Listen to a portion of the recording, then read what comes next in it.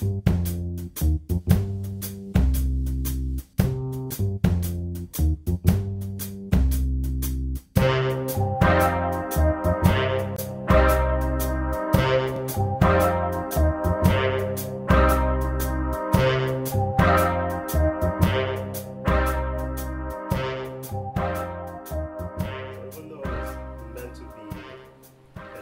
guide through Nigeria.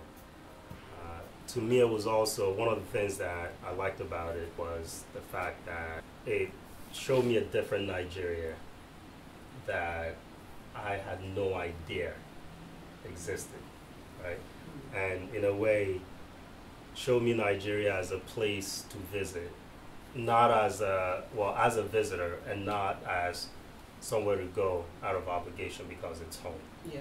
Right? But rather as a place to visit and discover.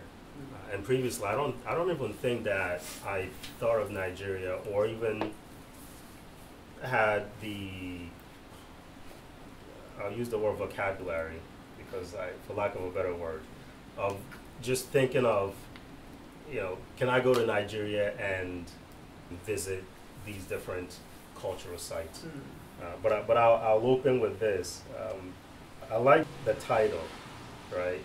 So Transwonderland as both metaphor and place, right? So it's like looking for Transwonderland. You went looking for, as you talked about in the book, the artifice that comes with amusement parks and things like that. That of course, when you're in a developed country, in a developed culture, there are all of those things, and then the artifice of amusement parks also kind of brings all of those things out. But so you went to Nigeria looking for that, and of course you didn't find that, but you found something else that maybe you weren't even looking for.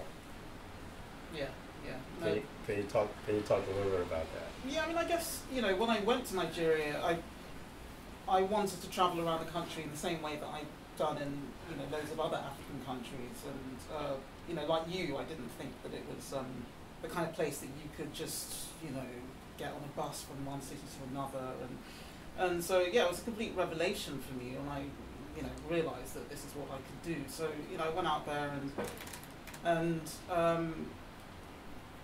so I was kind of expecting Nigeria to be. I was looking for the same kind of experiences that I had in Ghana and Ivory Coast and places like that.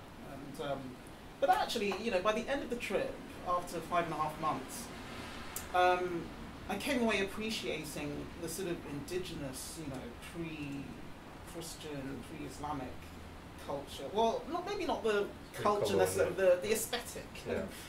The masquerades and all that kind of thing. It was, for me, that combined with the natural beauty is you something that I really value, and it's something that is under threat as well. You get a lot of people who are very against our indigenous culture because it's not Islamic or Christian, and then you have this neglect of the natural environment as well, and the possibility that we could lose both of them is I found really sad, and that's what I came away with, just loving those two aspects of the country.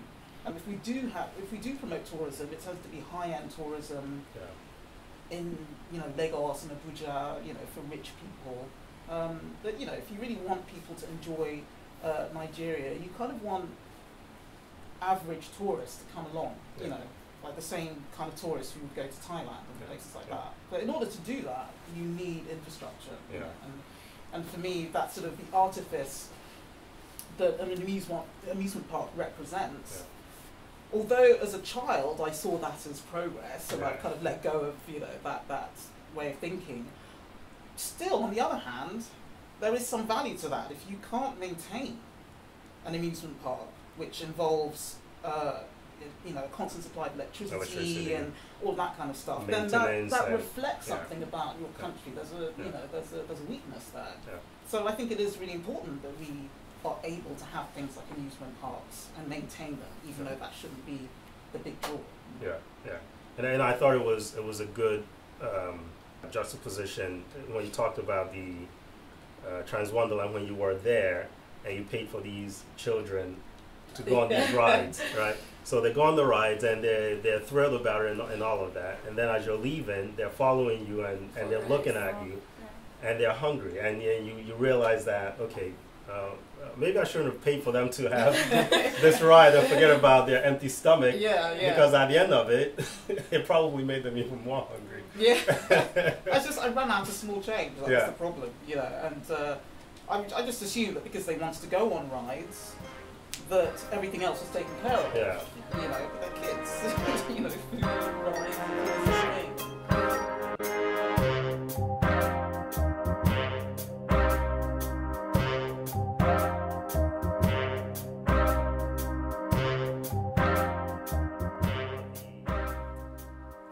that I think you pointed out was the Bible City, right?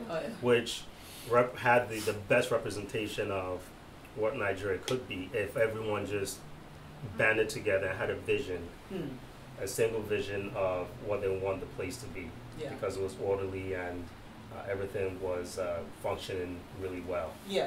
It's, you know, I mean, that's always been Nigeria's problem. It's just a very fragmented society. It's people having different objectives. I mean, everyone wants to be prosperous, but you know, people aren't working together, you know, to make that happen. There are, you know, too many people who have their own agendas and want to, you know, help their own particular people at the expense of others. But yeah, the church, you know, it's a really sort of functional institution, and I think Nigeria is good at that. We're very good at informal networks and you know, institutions, and it's just finding a way to just make that happen and scale it up on a national level.